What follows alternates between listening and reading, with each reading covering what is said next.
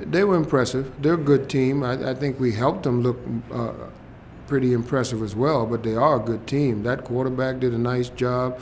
I thought their fronts did a good job against us, in both places. But, we can't give up big plays like we did on defense. It's the big plays that hurt you.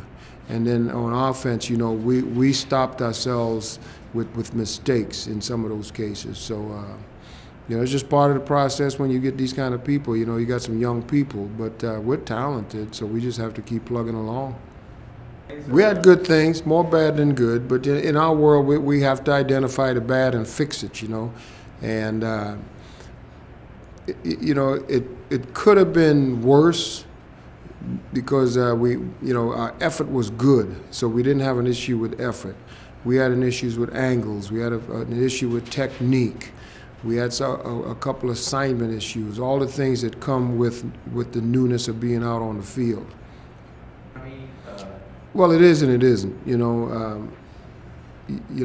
From practice, there were some kids that was practicing much better than they actually played, but the combination of first game, getting hit with a surprise play early, I thought that big play early, a little more mature team would have probably handled that situation a little bit better emotionally, and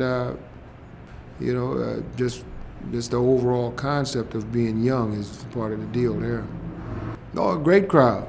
When things are rolling along, those kind of games, you hear them for a while, and then you kind of blank them out. But I noticed when I think it was near the end of the second quarter, I noticed the whole place was packed. There was a stretch there I didn't pay attention to it, and near the end, it was a packed house. The bye week is important. Typically, and it's a very true statement, that you get a huge rate of improvement between your first and second game. Now, we're going to play a Big Ten team or Big 12. Are they still Big Ten? That's a high quality of team we're getting ready to deal with, and so hopefully it will show signs in that game itself. Exactly. This is, we preach all the time, alignment, assignment, technique. And it's a very old saying, but it's a very true saying. And, if you can't operate within those parameters, you've got a problem. But like I said, the good thing is we did play hard. We played hard, but we just played now with the purest of technique.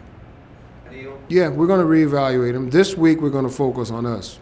We're not going to focus on any opponent this week. We're going to focus on us. We're going to clean up some things, get better, see who wants to get better, and we may have to make some changes even on the depth chart. You never know. But we have to identify the team personality a little bit more between now and the next 2-3 games.